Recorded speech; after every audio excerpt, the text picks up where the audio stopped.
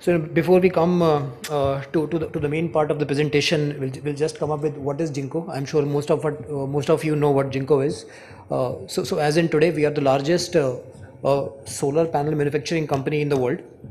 Uh, we have a capacity of more than 6.5. This is a slightly old presentation, but this year we are projected to do around 8 plus gigawatt, and we have around 6 global factories, and most of them are in China. Uh, in India, we have done a lot of installations, but I think what differentiates Jinko from a lot of other companies is, apart from the big size, is that it is a very financially stable company. It has very stable debt equity ratios, and banks really put Jinko as top of the heap when it comes to the discussions around bankability. So, but this presentation is more about telling you about the product roadmap, and some guys in the market were saying, panel is a commodity. There is no difference between a tier 1, tier 2, and a tier 3 guy. So maybe just kind of discuss some of these things with you. Uh, so again, this is what we keep on saying in every presentation, that please don't look at the cost, just look at the levelized cost of energy. I mean, this is our standard talk every time, and to be very frank, we hope it changes in the future, because right now everyone is just looking at capex. No one really looks at the levelized cost of energy. So IRR depends primarily on the yield, which is the revenue. The more the yield, if you get more yield for the same capex, obviously your LCOE goes down. Okay, even if I can get 5% more energy using spending the same capex, I mean, I hope you agree that the LCOE will go down. But even though we speak about these things, I think in implementation, it is still around two steps forward. Maybe this is something we'll start doing in the future. There is cost reduction. Obviously, cost reduction is very important. Nothing to do with yield. Can I install the same 1 megawatt by spending less money? And nothing to do with yield. Can I spend less money? Can I spend less money and install the same 1 megawatt? That is the cost reduction. Cost of finance, nothing to do with us, but it has suddenly come to discussion because of these really low bids that are coming. I mean, is it Islamic funding? Is it funding from US? Is it funding from some very cheap banks? I mean, all sort of talks are going on, and I wish someone would have spoken of this in the morning, but we are no expert in this. So cost of finance is obviously something that goes into reducing the LCOE, and then obviously risk mitigation. Banks in India are I mean, the word probably is not to use naive, but banks really just think about a tier 1 list from Bloomberg, and these are the 30 makes that we approve of. And to be very frank, if you Google tier 2 Bloomberg, you will not get any result. So it seems that almost everyone has now made into the tier 1 list. So it is hard to find a tier 2 list. So really, is there a risk that we can address by thinking which is the right module for it? And all these things will now go into something that is there in the middle, called as IRR. So we'll start off with what has Jinko to offer to the Indian market. Our standard product, it is the Eagle series, which is a standard polycrystalline module.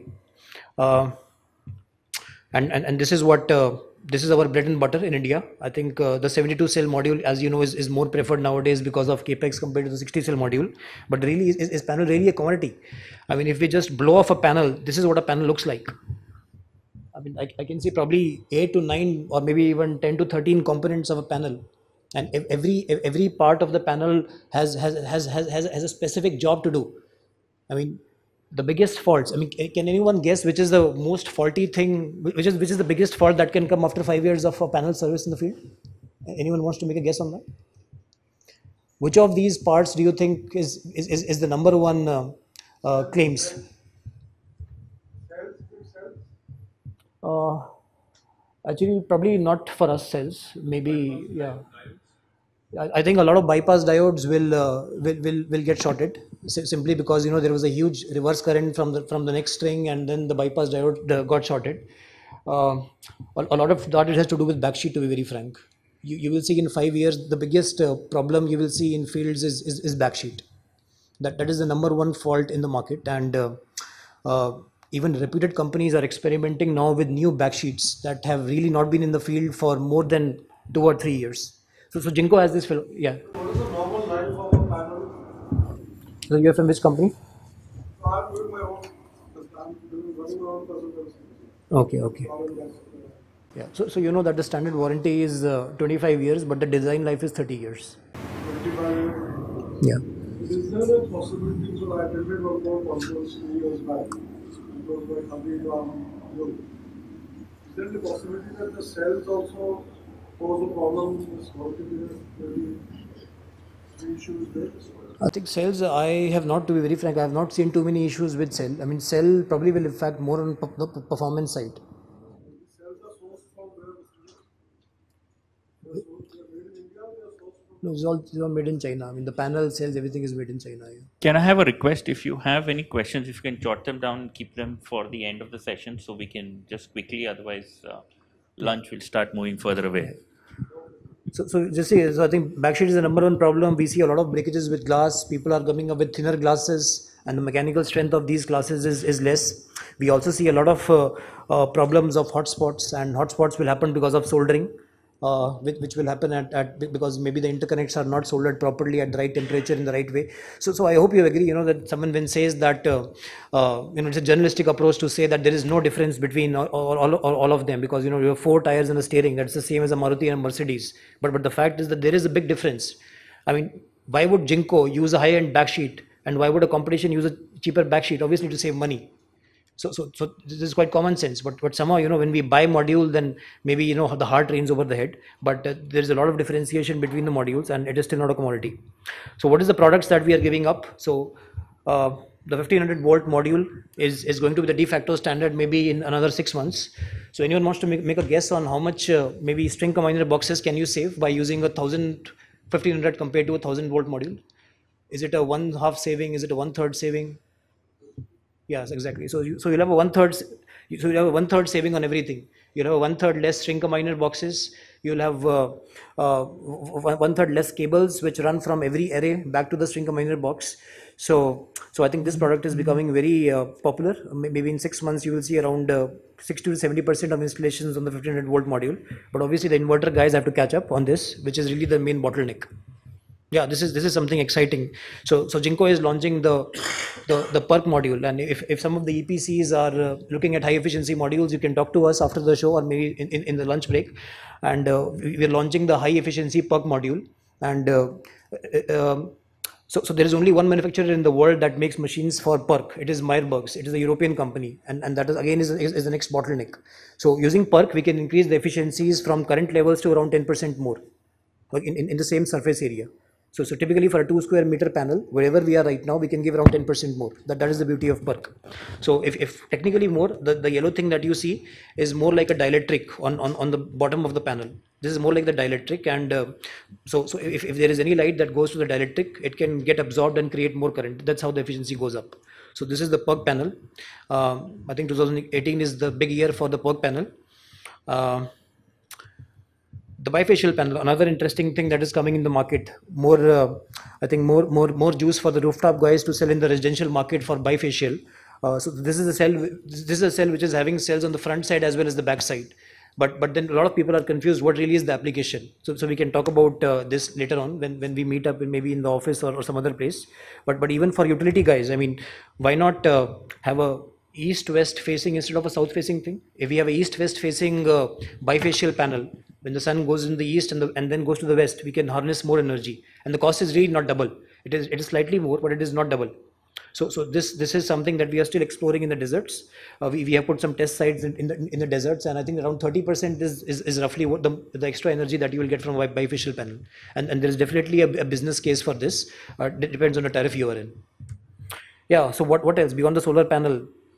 So yeah, I think it's quite interesting, that everyone keeps on overloading the inverters. I mean, we meet guys who are overloading it to 40%. Some guys are saying 30%. But what is the method to the madness? I mean, there has to be some calculation behind it. So Jinko will work closely with you, because we don't think there is a one thumb rule to say that it is 40% or 30%. It really depends on the radiation. If I was at Badla, where I know that the radiation will be between 1000 to 1100 will be quite high, I would probably never load it too much. But if I was there at Karnataka, where I know that the radiation is probably around 700 watts per meter square, I'll think about overloading it. So what we are helping customers is that, so So if you look at the Excel table, what we are doing is that for different scenarios, we are trying to help the customer in understanding that for this particular location, how much is the overloading that you can do to the inverter. So we are going into the module plus business out here. Right. Yeah, I think performance data. I think last 8 years I have been in solar. I've never seen any. I've seen people talk about data all the time, but no developer, no EPC has ever come and said that this is my data from the site. Never happened. But we talk about how it should be done, but the results and the graphs, never seen it. Because I always hear the ABB great inverter, but then the SCADA broke down. My stuff is in CDs. It was in hot climate. The CD burned. I've seen all crazy stuff about not getting the data, and I've seen really big plants which are not able to give us the data. But here is what we can do.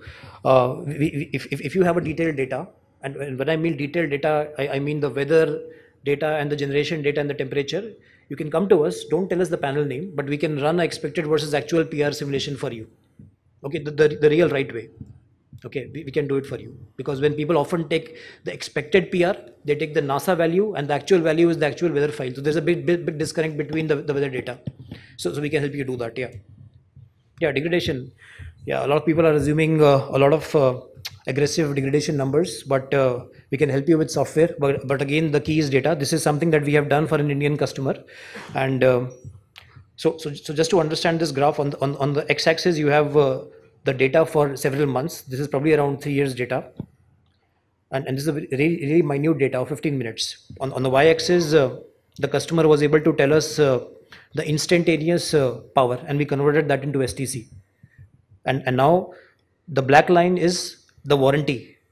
Actually, over a period of time, what should be the panel output based on the warranty that we give you, and the yellow line is the degradation over a period of time, and as you can see, it is a slope. So we can tell you that what is the expected degradation of the panel over a period of time. So Jinko can help customers in this by going beyond the panel. I think the desert solution will become more and more prominent, because solar panel is really not a commodity.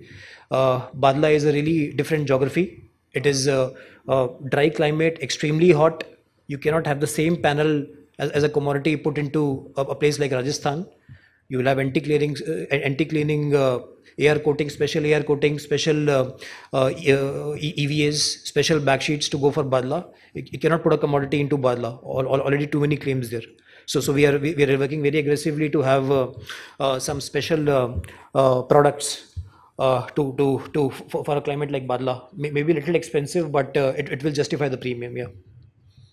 And then we are helping customers analyzing the local data. I mean, this is something for a typical desert. And what I want to show you is that between 1100 to 1200 watts per meter square, you will have probably around 4% of the annual energy is still there, which we can or cannot harness depending on the BOM that we select.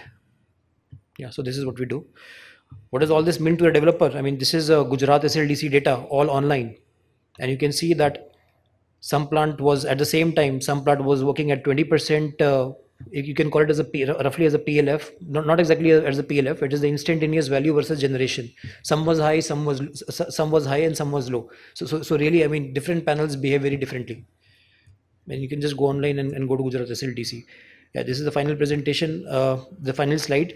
So what we are saying is that a 2% extra energy yield will not lead to 2% extra IRR. It will be more, because they are not a linear function; they are exponential function. Yeah, and the developers know it quite well. Yeah. Yeah, this is all from us. Thank you so much. Hope to speak to you. Thanks.